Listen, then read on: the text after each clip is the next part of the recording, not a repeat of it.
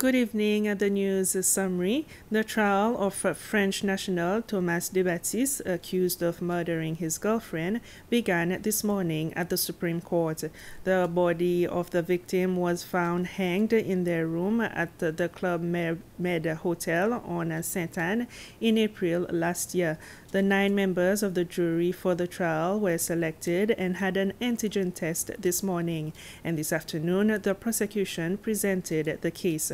One of the Frenchman lawyers asked the judge to protect the activities recorded on the electronic door lock system of the room. Thomas Desbaptiste is claiming his innocence. Was Emmanuelle. She was 32, French and a Catholic, and she died 7,000 kilometers from her home. Whilst on holiday in Seychelles, with her companion street artist Thomas Desbaptiste, known as Otom, Emmanuelle Badibanga is found hanged in her hotel room. And it is Desbaptiste himself who sees her hanging from a lamppost at 7 p.m. on the 27th of April. The Frenchman called the emergency services. The police who arrived at the scene initially spoke of a suicide. However, Thomas was arrested several days later, on the 5th of May, and is today on trial for murder in the Supreme Court of Seychelles. There are, however, contradictory positions on this issue. The prosecution, represented by Hemant Kumar from the Attorney General's office, maintains that Thomas Desbaptiste strangled Emmanuelle Badibanga and tried to disguise the murder as a suicide. The position taken by the prosecution is supported by the conclusions of the autopsy carried out here. In addition, the prosecution is relying on a witness who apparently saw the accused fleeing the hotel room around the time of the alleged crime. But there is a difference of 25 minutes in the time frame provided by Thomas Desbaptiste. On the other hand, defense lawyers say they have all the evidence to prove that Emmanuelle Badibanga committed suicide. They believe that their client is the victim of a miscarriage of justice. The defense assertion is supported by a new autopsy carried out in France. It says that there are no traces of strangulation on the body of the victim. Furthermore, they claim that images from the video surveillance system provide an irrefutable alibi for their client. The lawyers of Thomas Desbaptiste want to be confident at the dawn of a trial with an uncertain outcome. Did Emmanuelle Badibanga commit suicide? Was she murdered? It will be up to the jury to answer those questions at the end of the trial, which could last throughout the month of February. And still in court cases, the Supreme Court has again extended the custody of the accused in the case of trafficking 142 kilograms of narcotics and human trafficking. They will remain in pretrial detention until the 10th of February. The Chief Justice Ronnie Govindan has instructed prosecutors to finalize and deliver documents to defense attorneys by latest tomorrow. Since the case went to court, 2 of the 5 men arrested have been released after reaching a certain agreement with the Attorney General's office. The CEO of the Planning Authority, Angela Servina, says that the Land Transport Agency had not received the planning approval to start implementing the road widening project at Roche Caïman. This follows a story that SBC aired last Sunday following the visit of the Minister of Transport, Anthony Dejac, to the project site. Ms. Servina says that the Planning Authority only gave the approval for the project this week. At the time that the interview was aired, the project had not been approved yet. It was still under consideration, given the fact that there are a few sensitive components of the same which were still being assessed and considered. Sensitive things, technical details relating to the project. Personally, I talked to the CEO, SLTA, and requested that they stop all works.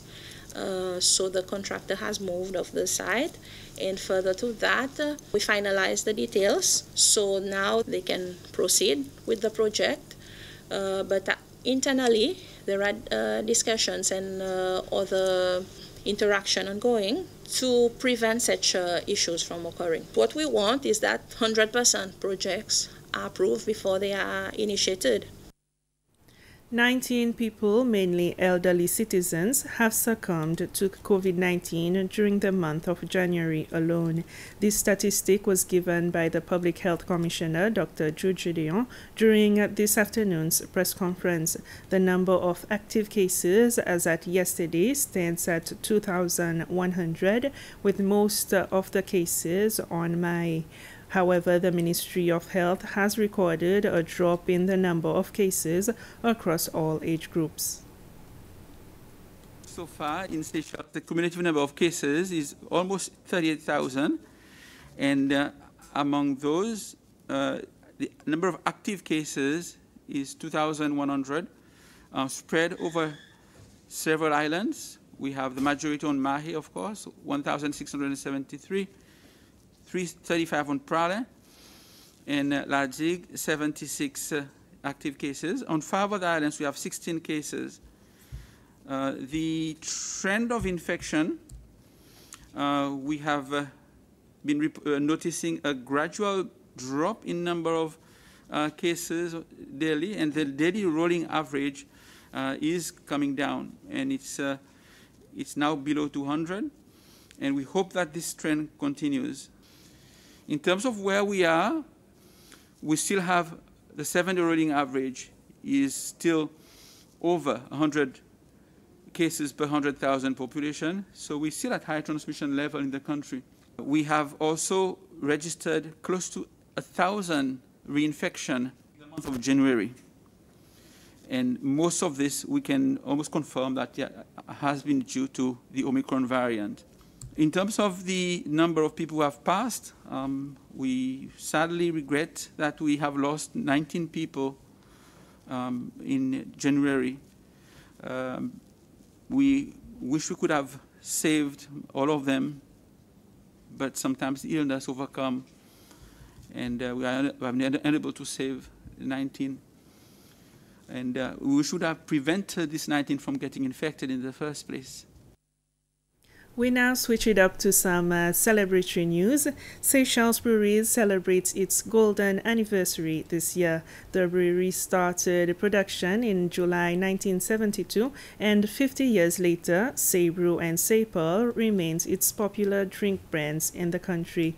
To celebrate its 50th anniversary, yesterday the Seychelles Breweries unveiled a logo as one of a series of activities on its calendar until July. They say it is the people who are behind their greatest achievements, which includes the Gold Quality Award for Seypearl Ginger Ale by the Quality Institute Mode Selection. It's great to see people who have worked in Seychelles breweries at different points in their own career going on to hold bigger roles in business and in government. I'm constantly reminded of people who speak with pride about their time working in Seychelles breweries. We have quality brands that we've launched over the years, including brands like Seybrew Lager and Seypearl soft drinks. These have all won international quality awards over the years, international quality awards. And we have a wide portfolio across our beer, soft drinks and spirits business. As a result, there's an SBL brand for every occasion, and this is why I believe we play such a key part in Seychellois culture. Our presence is everywhere. We are present during every moment of celebration and occasion, and a celebration isn't a celebration without an SBL product. And that's it for the news summary. We'll be back at 8 for the Creole News Bulletin. Bye-bye for now.